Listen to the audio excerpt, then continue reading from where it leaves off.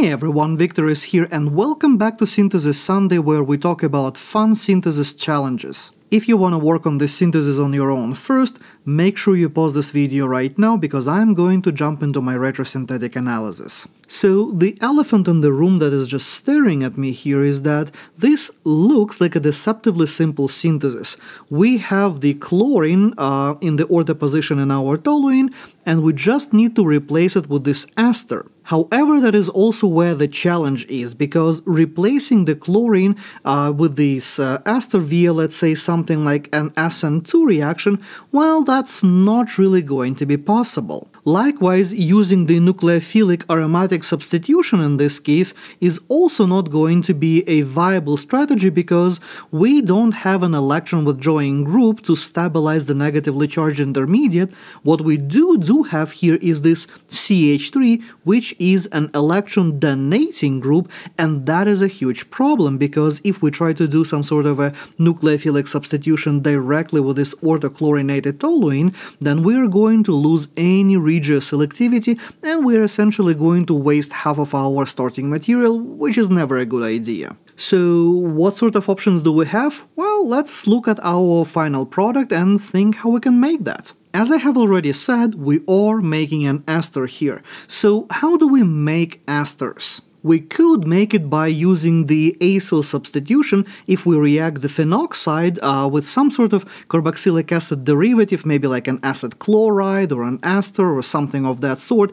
But as I've mentioned before, putting this O- in the ortho position in our chlorinated toluene is not going to be an easy task, so probably that one is not a good idea. There is, however, another very useful alternative, which is the Baeyer-Villiger oxidation reaction. That oxidation will be able to selectively put an oxygen right over here between our phenyl ring and the carbonyl, which means that now we need to focus on how to add this 2-carbon chunk to our molecule.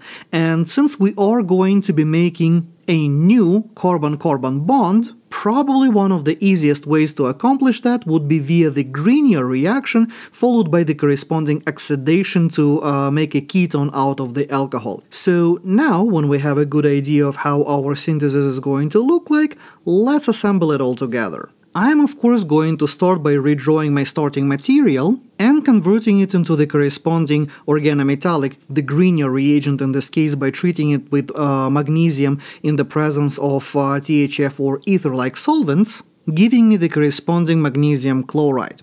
Now, in order to introduce my 2-carbon moiety into the molecule, I'm going to perform a reaction with the acetaldehyde, followed by the aqueous workup, of course. So in this case, our organometallic compound going to react with the electrophilic carbon of our aldehyde, giving the new carbon-carbon bond that we are looking for, which, after the acidic workup, going to give us the following alcohol.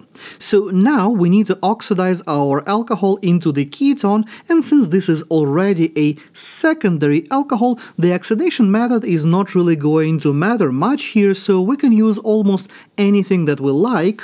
So I'm going to go with the Swern oxidation to make sure that I don't over-oxidize my molecule and I don't accidentally convert everything into the carboxylic acids by using Jones oxidation. Because I will remind you that when it comes to the Jones oxidation and using chromium oxide and sulfuric acid or chromic acid or potassium bichromate, those guys can actually oxidize benzylic positions for as long as they have a hydrogen, so the Jones oxidation would be able to oxidize this methyl group into the carboxylic acid, and correspondingly this group as well. It will chop off the carbon and oxidize it to the carboxylic acid as well. We definitely don't want to see that, so better not risk it. So now, when I have my ketone, the last thing here is to do my Baeyer-Villiger oxidation, which is just a reaction with metachloroperbenzoic acid, MCPBA, or any other peroxy acid for that matter. It doesn't really matter which peroxy acid you are going to use. And as a result, we are going to get our target molecule. So, what did you think about this synthesis? Let me know in the comments below. And as always, thank you for watching. If you like this video, boop the like button, check out this video next, and I will see you next time.